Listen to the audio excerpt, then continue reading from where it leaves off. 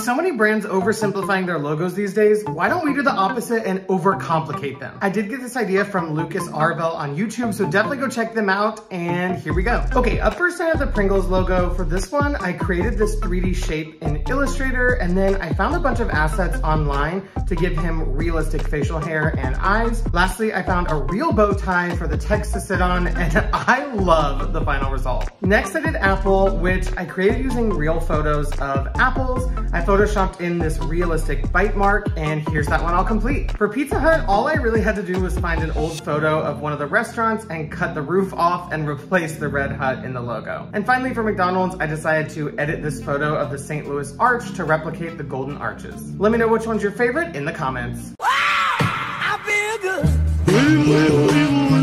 I knew that I wouldn't. I feel good. I knew that I wouldn't.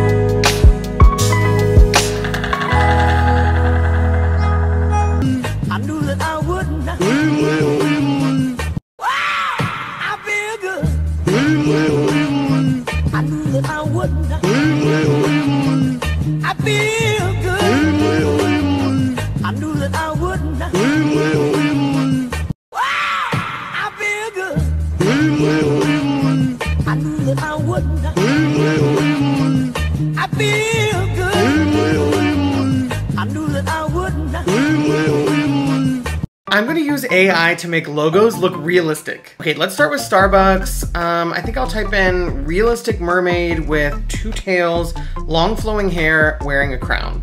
Let's see what we get. Okay, this is the only one with like actually two tails. Let's try that one more time. Okay, we've got one with two arms, but not two tails. All right, let's move on. What if I just do make the Twitter bird realistic? Okay, these are some good ones. I want to try to recreate the shell logo, so maybe I'll type in realistic render of a yellow and red seashell. These are all really, really good. Okay, these look really realistic. Let's try the Android logo. Oh, those are kind of creepy. What if I do the NBC rainbow peacock?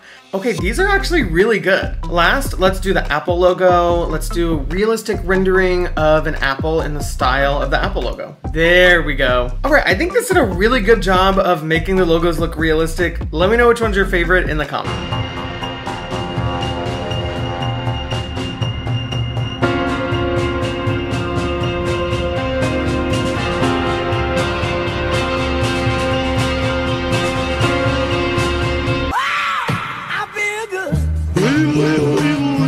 I knew that I wouldn't. I feel good. I knew that I wouldn't. Whatever this filter lands on, we're gonna overcomplicate it using Photoshop. Okay, what are we gonna get? Tostitos. Okay, let's go. Okay, this one's gonna be a fun one because the Tostitos logo, actually the T's are two little dudes holding a chip between them. I'm gonna use Photoshop's generative AI tool, so I typed in guy standing in a T pose and let's see what it generates. Okay, it gave us two options. The face and the hands aren't the best. Actually, I was able to fix it pretty well. Erase the actual T's and replace them with our little guys. I'm also gonna replace the chip with a real chip and the bowl of salsa with a real bowl. I feel like this pattern back here is almost trying to mimic one of these blankets. I found this knit texture and I'm gonna mask it out, and then I'm just gonna use some tools to make it look like an overlay. I'm gonna add on some fringe like those blankets have, and here is the final result. I think this one came out so cool. This might be one of my favorite overcomplicated logos I've ever done. Let me know what you think in the comments.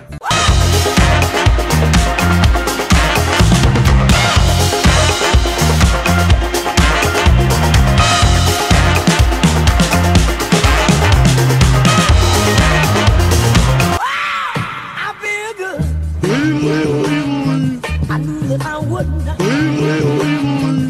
I feel good. I knew that I wouldn't.